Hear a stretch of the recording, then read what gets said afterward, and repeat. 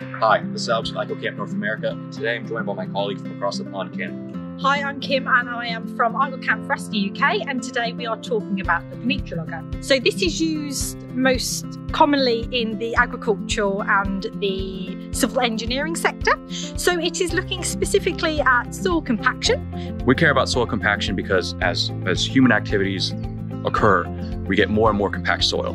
Why do we care? Well, we care about plant growth, we care about yields of crops, we care about whether or not the foundation of that road is going to be enough. What we can do with the Penetrologger is we can actually go in and we can measure that compaction layers, those compacted layers, up to about 80 centimeters very quickly, very accurately, and then really very in a mobile way. So knowing more about that can really help us till less or really have an idea of will this foundation, will this road work? How are we going to do that? Well, we take this unit with different kinds of cone tips, and then we actually just push it into the ground at 2 centimeters per second.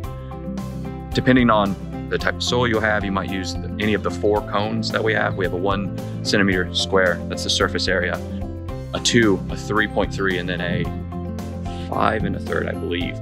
All of them, a little bit different uses. If you aren't getting different data, or if you aren't getting good data, you might want to switch to a different one and do it right next to it. So with the Eijkelkamp Penetrologger, we do also recommend using the ThetaProbe. If you think about it, let's say, for example, you have a really hard clay and it's really dry out. We know it's going to be very hard to penetrate. So you have to be able to correct for that moisture content so you can really compare apples to apples. To do that, we have one port on the Penetrologger.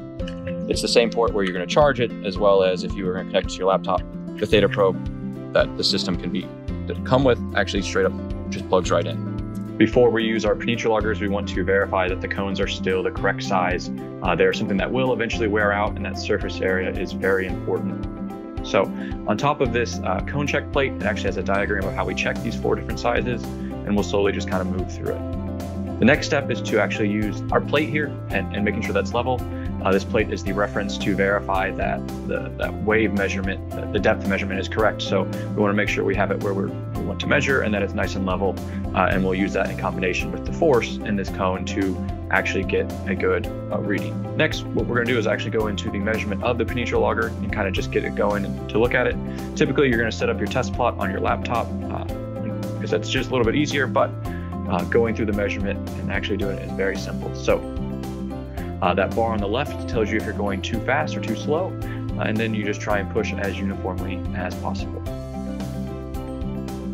Quick and easy, that's the Penetrologger. This is Alex and Kim with Eijkelkamp. Meet the difference.